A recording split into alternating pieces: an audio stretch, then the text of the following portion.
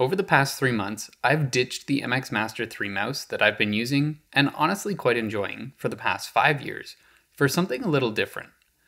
This is the Ploopy mouse, a fully open source and completely customizable 3D printed mouse that runs QMK firmware. Let's take a look. Right off the bat, you don't need to own a 3D printer to enjoy the Ploopy mouse, though it does add to the experience. Ploopy sells a variety of open source computer peripherals on their website that ship directly from their mini print farm in Toronto, Canada. You can purchase the Ploopy mouse either completely assembled and ready to go for $130 Canadian, or as a build-it-your-own kit with all of the 3D printed components, PCB, fasteners, and optical sensor for $100. Either way, you can select from a few basic color options for the buttons and body, and you can add a USB-C cable to power the mouse for an extra $5.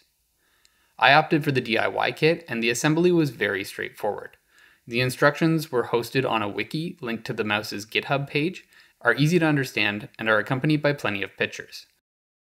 However, while the mechanical assembly only requires 7 self-tapping screws, an important caveat to buying the kit is that you do have to solder the optic sensor onto the PCB with your own equipment. I'm not much of a small electronics repair guy, but I was able to dust off my soldering kit and after 2 attempts get all of the pins connected properly. Really though, from my experience, you buy the Ploopy mouse for 3 reasons: the buttons, customizability, and the ergonomics. The mouse has 8 buttons: the standard left and right click, the central scroll click wheel, as well as 2 more peripheral left and right buttons, a central button above the scroll wheel, and front and back thumb side buttons. All are easily triggered, with only the central button above the scroll wheel requiring more of an intentional reach. They're also all driven by 3D printed components with living plastic hinges and sit atop Omron D2LS21 switches, which have a firm and reliable 61 gram force operation point. But have a listen for yourself.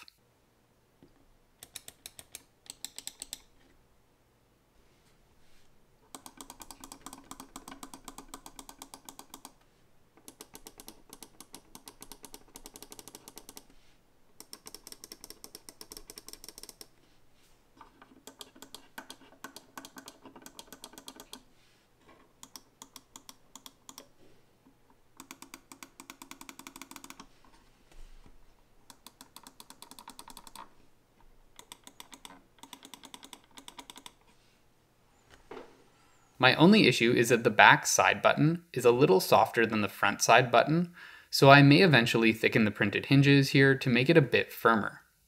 Aside from that, I really like the sound and feel of these buttons, nothing cheap, and the printed components function exceptionally well.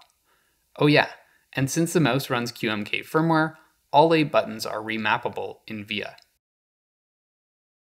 Probably the biggest selling point of the Ploopy mouse for many people will be that you can remap buttons and add macros using a QMK firmware modifier, or VIA.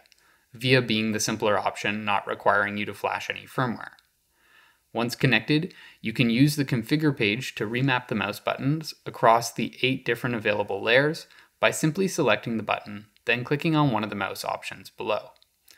It's worth noting here that most of the mouse relevant buttons can be found under the Special section. I'm still tweaking my configuration, but 2 things to highlight for my Mac setup are my custom macros M1 and M2, which I've mapped to the peripheral left and right buttons to allow me to slide between virtual desktops. This is something I used to have mapped to the gesture button on my MX Master 3, and I find it to be really handy. It's also worth noting that many native Mac apps don't follow the standardized uses of mouse buttons 4 and 5 for triggering back and forward commands, for example while navigating your browser history in Safari. So, I installed a free open source software called Sane Side Buttons, which once enabled allows these commands to function as you'd expect. I'll leave a link to this software in the video description.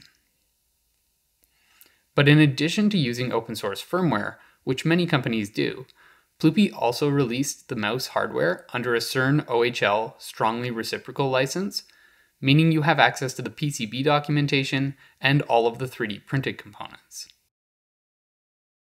As you probably noticed, my Ploopy mouse doesn't use any of the default colors. In fact, I ordered mine with navy blue buttons and a gold, though honestly yellow, body, but I never ended up assembling it that way. That's because, while it was being shipped, I printed my own tricolor version featuring a PLA Galaxy black top, white faux stone body, and turquoise speckled side buttons and base, all made using the Prusa i3 Mark IV printers. And honestly, I absolutely love the result, but let me know what you think using the comments section. Though the 3D printed layer lines are still visible, especially in a close-up video like this, the speckled PLA does a great job of making them appear a lot less prominent in person, to the point where I don't really notice them while using the mouse. And of course, your hardware modifications don't need to stop at color changes. If you're CAD savvy, like I mentioned before, you can change things like the stiffness of the plastic hinges and other components to better suit your needs. Though, honestly, there aren't a lot of things I want to change about the Ploopy mouse. Overall, the mouse is quite large, measuring in at about 136mm long, 86mm wide, and 43mm tall, which is considerably bigger than the MX Master 3. At first, I was a little surprised just how big it was, but as soon as I grabbed it, that didn't really matter anymore, because the sculpting of the mouse is excellent. There are a lot of little smooth dips and curves around the mouse body that feel really natural and pull my hand into a very comfortable position, particularly on the main left and right buttons, as well as around the outside of the mouse body for my ring finger and, of course, the thumb groove. You'll also notice small ledges protruding from beneath the left and rightmost buttons, which act as affordances to allow you to lift the relatively light 109-gram mouse easily while moving the cursor. I will say, the 3D printed texture does take a little bit of getting used to, giving the mouse a bit of a grittier feel, particularly on the top buttons. Also, the scroll wheel is a free-floating, optically driven mechanism, so there isn't any ratcheting sensation, and the smoothness of the scrolling may be initially tighter than expected, depending on how the 3D printed tolerances work out. It's also worth noting that the Ploopy mouse is wired, not wireless, which I've found has taken some getting used to, coming from mostly wireless mice for the past decade. But the benefit is that it does pull at 1000 Hz. It also uses a quality PixArt PMW3360 optic sensor that's capable of being configured up to 12,000 dpi if you dive into the QMK configurator to rewrite the firmware. That said, the company has made the DPI toggle button available under custom actions in VIA to allow you to jump between 1200, 1600, and 2400 DPI settings. Strangely, this DPI toggle is quite noticeable on the Ploopy thumb that I own, but I haven't been able to perceive much of a difference when using it on the Ploopy mouse. All things considered, I'm really enjoying my Ploopy mouse.